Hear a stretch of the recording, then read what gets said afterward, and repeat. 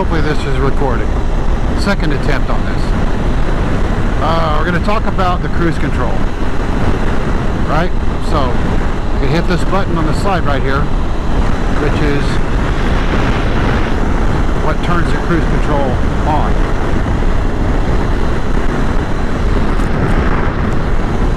And what activates it is this button over here. You hit set. Cruise control is on, right? Target speed is reached. Now if you want to increase the speed, you hit the up button over here. We're at 62, so I'm going to keep pressing the button. 63, 64, 65. Okay, you just went up to 67. You want to go down, hit that, and it'll go down. If you hold it down, it'll keep going down. If you just tap it real quick, it'll go down by 1 mile per hour. It's basically like a cruise control you'd find in your car. And I'm going to bump it up. I'm going to bump it up because I'm going to go with the flow of traffic. Even the flow of traffic sucks though, but you know. But that's how it works. I'm going to back it down a little bit. Okay. And to stop it, you hit the mode button. There you go. Turns it off.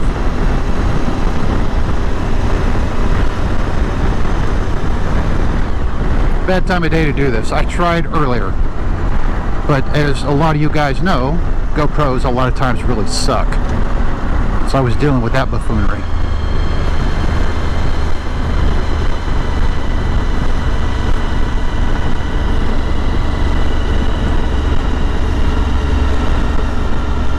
So we're gonna pull over here.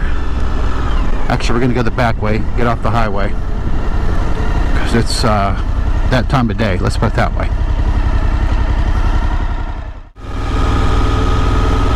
Another thing about this bike, it's extremely easy and stable to stand up on. Great position. Great riding position, pegs are great. They are covered in rubber, but you can pop that out. Oh, here's the spot right over here. Hopefully you can see.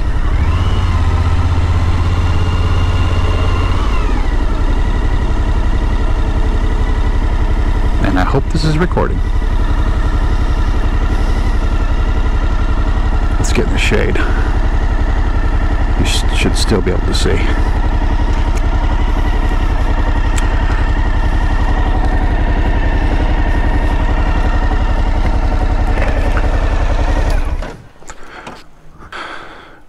Alrighty, gloves off. Let's see. We're going to start at the front of the motorcycle. The new 2022. Let's do a quick walk around so you can see it. Looks a lot like the pictures, but I can tell you guys that looks a little better in person. Starting out the front. These are tubeless wheels. These are DID supplied spoke rims, which are kind of cool. My only concern is maybe cleaning them out someday if I get any kind of mud. That could be an issue, but they're really cool. I'm going to zoom in. You can see kind of how this thing is done. I'll just get closer to them, and pretty cool. There's your traction control ABS, or excuse me, ABS sensor.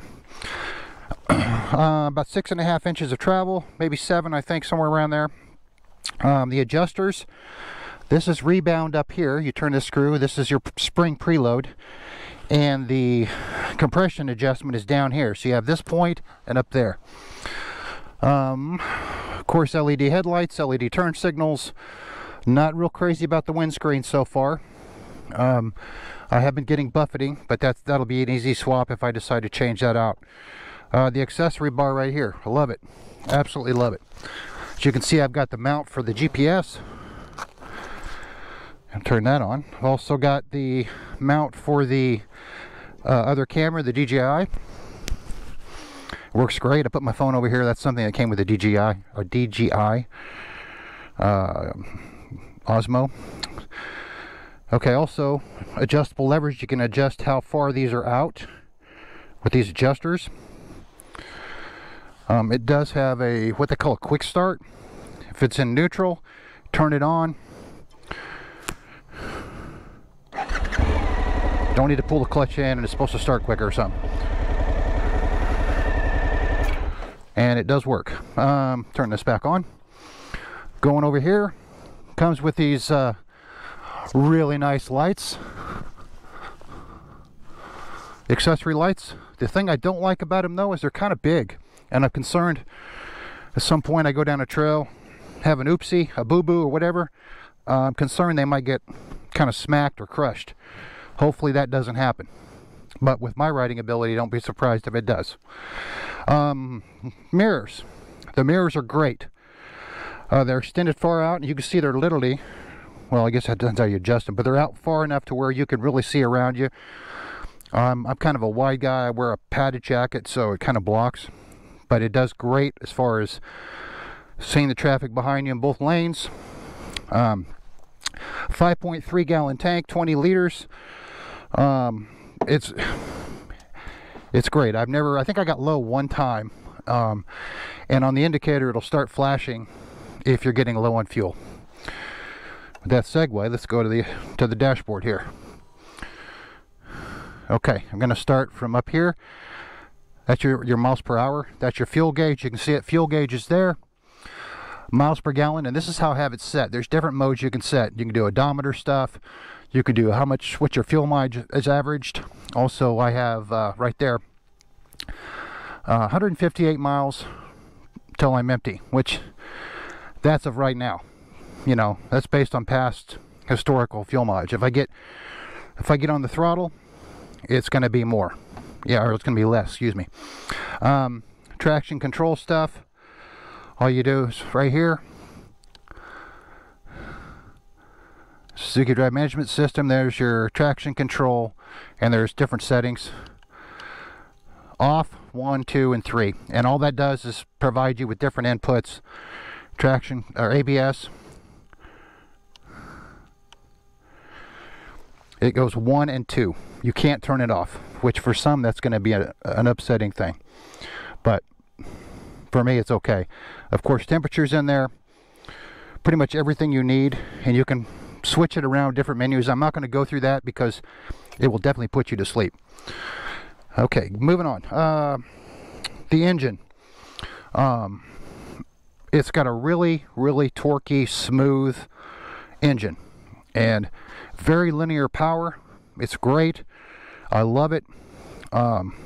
It is well balanced. This is a well balanced bike. It feels a little heavy when you first get on it, but as soon as you start moving, it really feels great.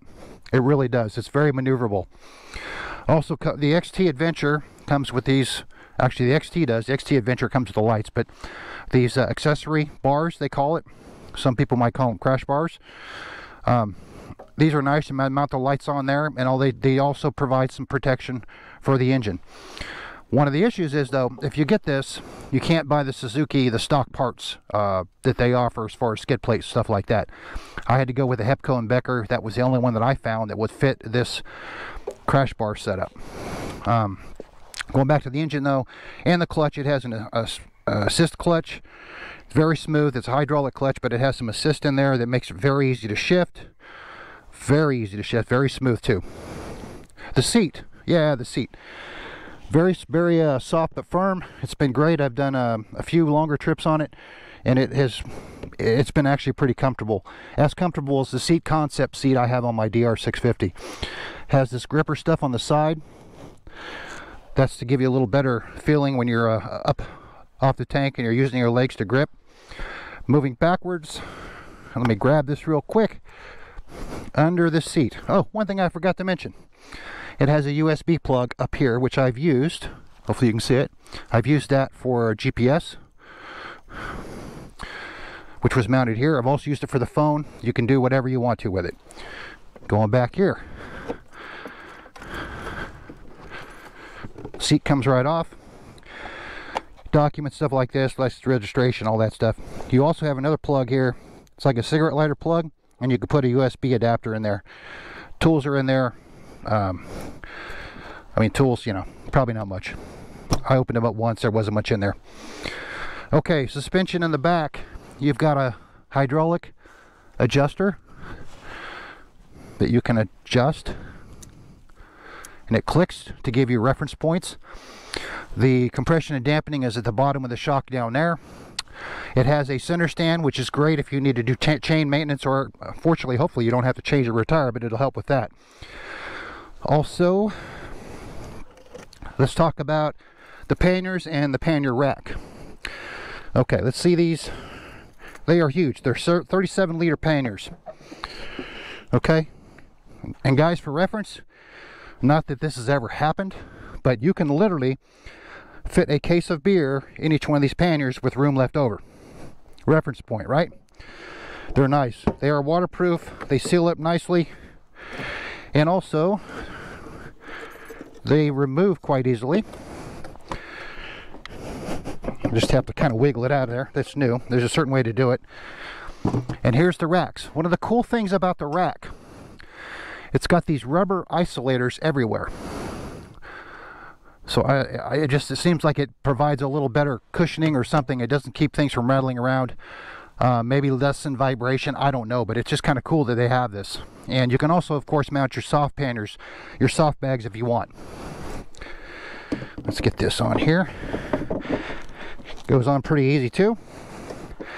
And of course, they secure for trips, which will make a good bit of difference if you're out in a city somewhere, or you're someplace where people are stealing stuff.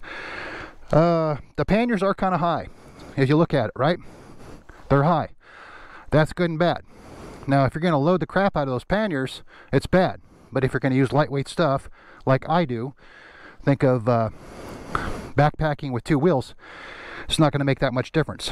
Another good thing about it is if you're off-road and you have to dab, or your leg gets caught, it's higher up before your leg would hit that, so it might prevent some damage to your leg.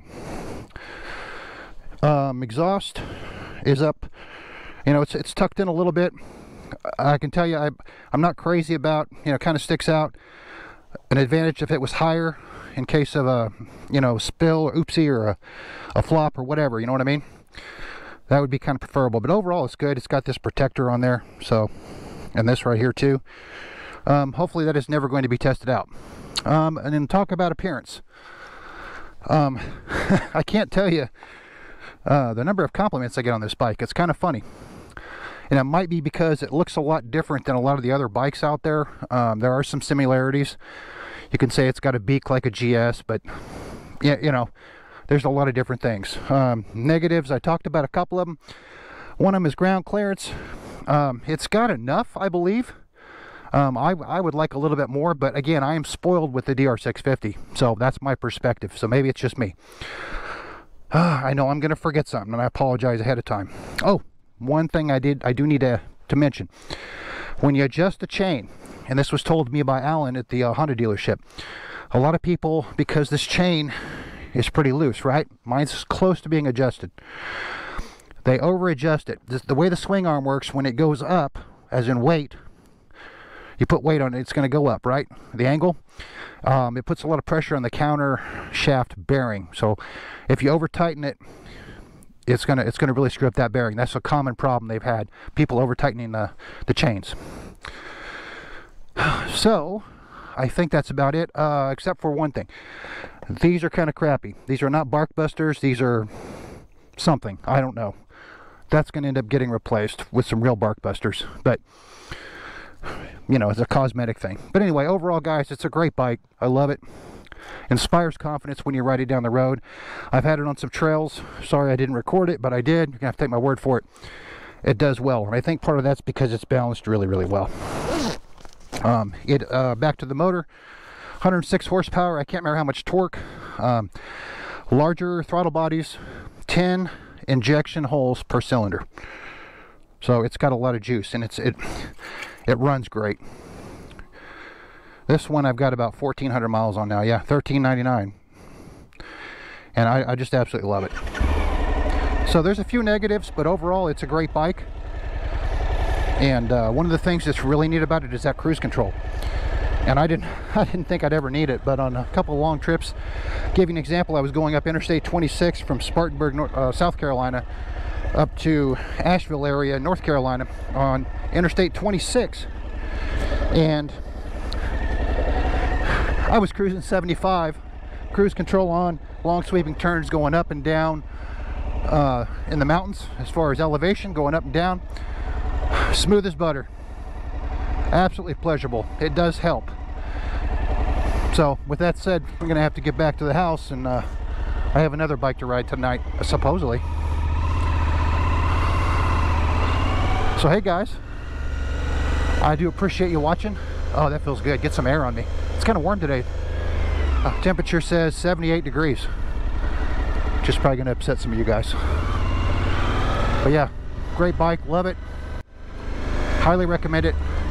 Again, depending on what your mission is, what's your purpose, you know, that's what I'm saying. For me, this fits perfect. Long distance road travel, some trails, fire service roads, light trails and stuff like that. It's perfect for me. But your requirements may be different. It's not going to be as capable off-road as, say, a GS 1250, you know, something like that, but you know, it's a lot less. This thing was 18,000 out the door. That's with all the accessories you've seen except for the 2 added protection items, which was the skid plate and the radiator guard. And by the way, radiator guard is key. You need to get one of those. Oh yeah, larger cooling this year too, by the way. I forgot to mention that. But anyway, that's kind of a rundown. I've only had it for a little while. Put a few hundred miles on it, but really enjoy it. In comparison to the DR650, this will do things the DR can't, and the DR will definitely do things this can't. So it's kind of filling in capability gaps. Shut this. Okay.